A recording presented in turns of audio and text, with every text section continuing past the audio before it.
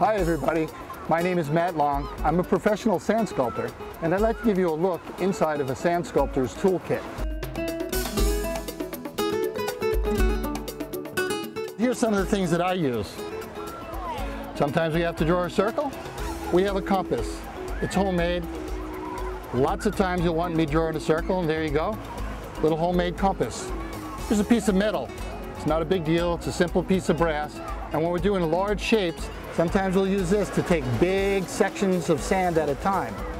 When you go to the hardware store, in the mason supply, there are ordinary everyday mason's trowels. These are critical for so many things.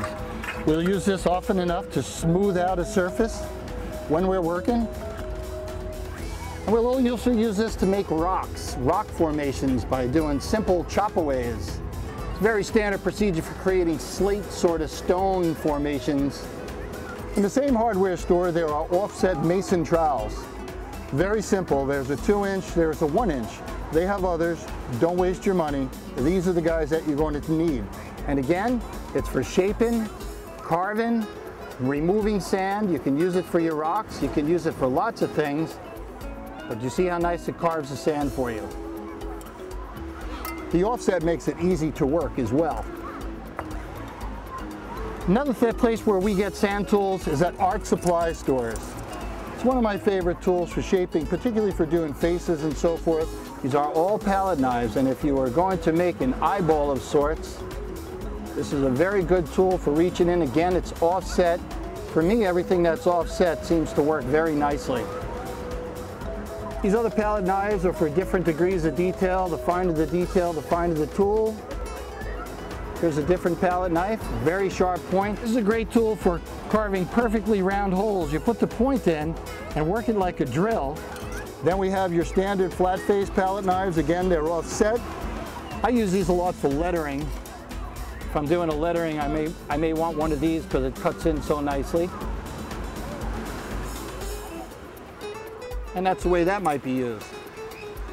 These others are also palette knives, and again, different degrees of details, different degrees of tool.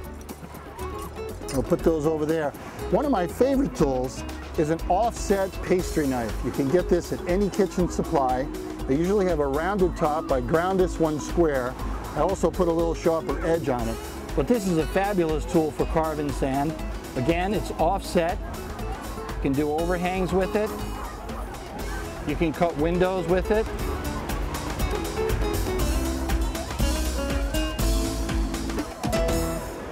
Here's something that's in every kitchen, just a little soup spoon. I like this nice round bottom soup spoon. If I need to make a nice round hole, this spoon will do it. A paintbrush. It's just good for removing sand if you're doing a large flat area and you want to smooth it out. The paintbrush works extremely well. It is often followed up with an ordinary everyday feather duster. And that will give your sand an almost concrete or marble type effect. Now we'll move on to a set of tools which are created by a very well-known iconic sand sculptor in South Padre Island, Texas by the name of Amazing Walter McDonald. There's a round loop tool, and it does just what you would expect. Cuts a nice loop into things. Walter has this particular tool which he uses for making 2 castle windows together at the same time.